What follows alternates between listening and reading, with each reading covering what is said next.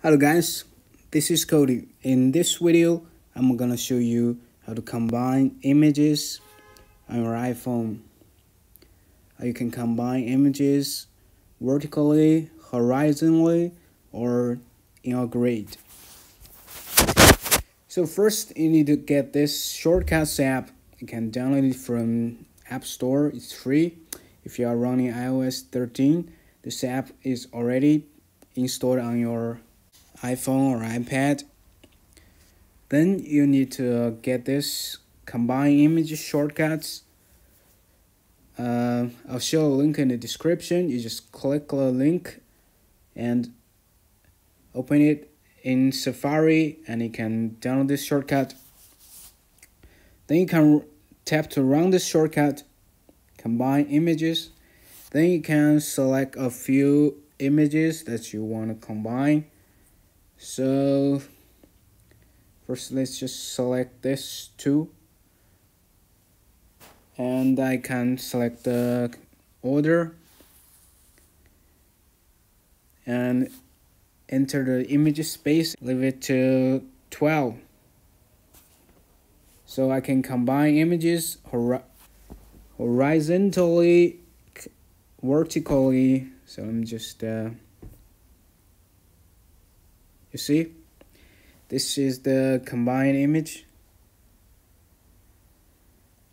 Because this different size, this two images is different size, so it's not looking very well.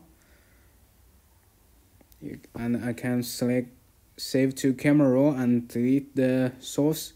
Let's just save to camera roll. And this is the advanced combined photos. So this will automatically resize the photo. So let me just run it.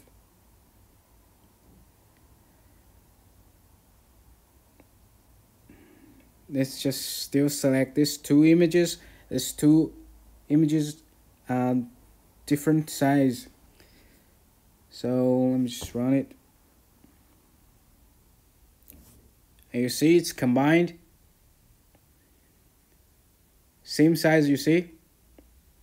Combined perfectly. Of course, you can select more than two photos. Let's select a few more photos.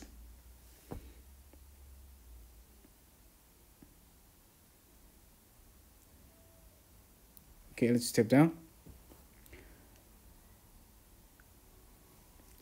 This time I'm gonna leave it to 0. And it can combine images in a grid. So you see? This is the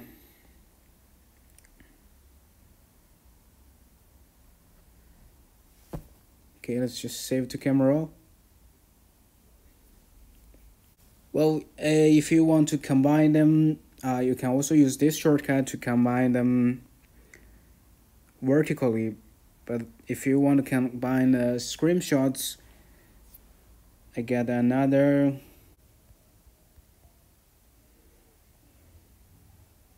If you want to combine screenshots vertically, you can check this video. This also using shortcuts. This shortcut will you can use it to automatically remove status bar, so it looks better for screenshots. Of course, you can also use this shortcut to combine images vertically. Okay, that's pretty much it for this video. Hope you find it helpful. I'll see you in the next one.